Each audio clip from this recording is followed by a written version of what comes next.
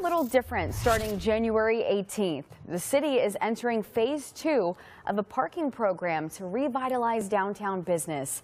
The major changes say goodbye to 1, 2, and 4-hour street parking. The new normal will be a uniform 3-hour spot. You'll also see more 15-minute parking zones along Meridian for delivery vehicles and people who need to make quick stops. This final phase will also retire the residential parking pass program. New details this morning. Heavy snowfall in Japan is causing another complication as thousands of troops, firefighters, and police search the rubble for survivors. Officials are warning about the dangers of landslides around the earthquake's epicenter. More than 160 people are confirmed dead, and over 300 are still missing after powerful earthquakes shook the western coast of Japan just over a week ago now.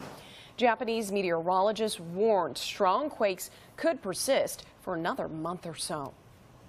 Now, looking back on weather, with all this talk about snow ahead this week, we want to make sure that your home is ready for whatever might come its way. Yeah, Kevin Coe is here to make sure your home is snow ready. And Kevin, you went over winterizing homes last month, but now we are focusing on the snow. Yes, you know, when we talked about this like a month ago, we were mostly talking about super cold temps and the ice and freezing pipes and things like that, right? But guys, with everything Nick's talking about, we got to talk about what to do with the snow, especially with the possible this week. Now is the time to prepare for any snow that may be on the way. All of these tips I got for you are from SDOT. They say that you should have the following things on hand: a snow shovel, a bag of street salt, warm clothes, extra blankets, flashlights, and a first aid kit. When it actually snows, you should clear your sidewalks in front of your home or business every 12 hours. Before snow turns into ice, snow melt and even rain could block storm drains, causing local flooding. If it gets too bad, you can also submit a clogged drain report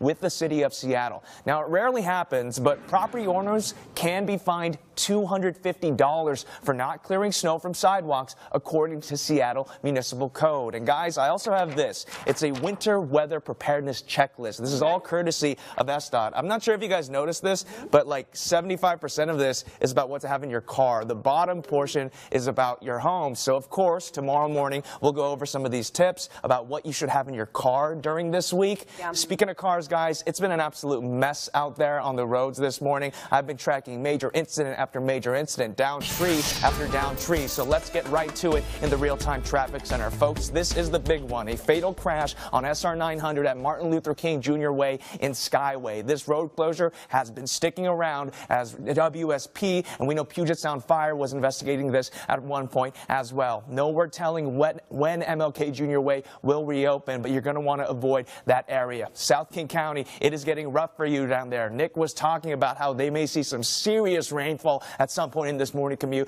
and I've been watching some serious congestion build up throughout the morning. North Sound, it's coming for you guys too. From Linwood all the way to Shoreline, you see that congestion. Everett is looking okay, but I got to tell you, as the week goes along and as the weather gets more intense, it'll only get trickier from here. We got to talk about the passes, okay? Because Stevens Pass, Snoqualmie Pass, chains are required on both. Oversized vehicles prohibited. White Pass, traction tires are required. Here's a look at your drive times right now. Everett to Seattle, 48 minutes, 33 minutes Auburn to Renton, 71 minutes Tacoma to Seattle. If you got to go, you already know. Please tune your FM dial over to 97.3 Kiro News Radio, because they got all your traffic updates on the road. But Nick, oh boy, I don't even know what you're going to talk about. You just got too much. Everything. Wow. Yeah. What's happening? What's that, Lindsay? All that behind you. Oh, I know it. I was worried for a second. Yeah, this is Crystal Mountain. And I put this up because around the Crystal Mountain ski area just recorded a gust of 83 miles per hour. Whiteout conditions for the passes, like Kevin was saying. So do not travel if you do not have to. And even then, maybe try to delay it. It's going to snow like this all day. You're going to see off again, on again showers like that heavy one you're seeing that's going to push into Island County soon. Maybe some isolated thunderstorms with that. But you'll notice when you head out, you actually have some breaks in between. It will be spotty. It will be on again, off again all day. And it's not like I can say, hey, at 1, you're going to have a band of rain. It's not like that. It will just go like this all day. So you got to expect showers off and on all day. By 5, you're still seeing snow in the mountains. So I showed you 17 inches at Snoqualmie Pass and told you with the blizzard warning in effect, another 1 to 2 feet possible before this is all said and done.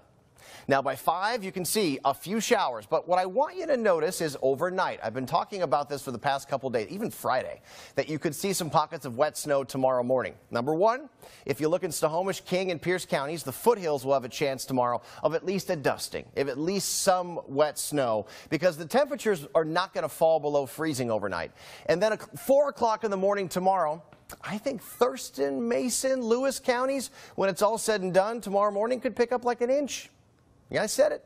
And then tomorrow morning through, say, about 7, you even have some pockets where you're seeing some snow or wet snow in Everett, Seattle, and Tacoma. But after the morning commute, it's gone, and we dry out. Next thing, the Fraser River. We always see wind funnel through that, and it gets really strong in Whatcom County. That's going to happen. And I will say, that's going to butt up against the existing air mass. So watch from 7 to noon. You see this narrow band of convergence. I think there could be a few otherwise snow showers as well, mixed stuff. But from noon through, say, about the end of the day, that's your best bet to see anything. After that, this will run out of computer model data. But the next thing is, how far north does snow come on Friday? Some computer models push it to, say, Olympia, Chehalis, and give you a lot. Some push it to Everett and give everybody a lot. So we're looking at mid-40s. The strongest wind today starts late morning through about mid-afternoon. So you're going to find increasing wind from where you are now. Thunderstorms possible. That mix or some accumulating snow tomorrow morning. You still have that chance in that narrow band Thursday, and then potentially widespread snow and really cold Friday, Saturday with a slight warm-up on Sunday. What did I forget? Is that everything? I think you covered it all. Man. Oh, boy. All right. Well, it's 6:52, and CBS Mornings is just ahead at 7. Here's Gail King with a look at what's coming up. Good morning, Seattle. Hey, Niku. Hey, Lindsay. Good to see you, too. Here's what's coming up on your favorite morning show, CBS Mornings. Get ready for some big names and some big personalities. Anthony, as in Mason, talks with Oscar winner Daniel Kaluuya about his newest project. It's called The Kitchen. He co-wrote it, and he's making his directing debut. You go, Daniel. Also, trailblazing model and entrepreneur, that's the lovely Beverly Johnson on your screen, will be here in studio today. 50 years ago, she became the first black person to appear on the cover of Vogue magazine. Look at her.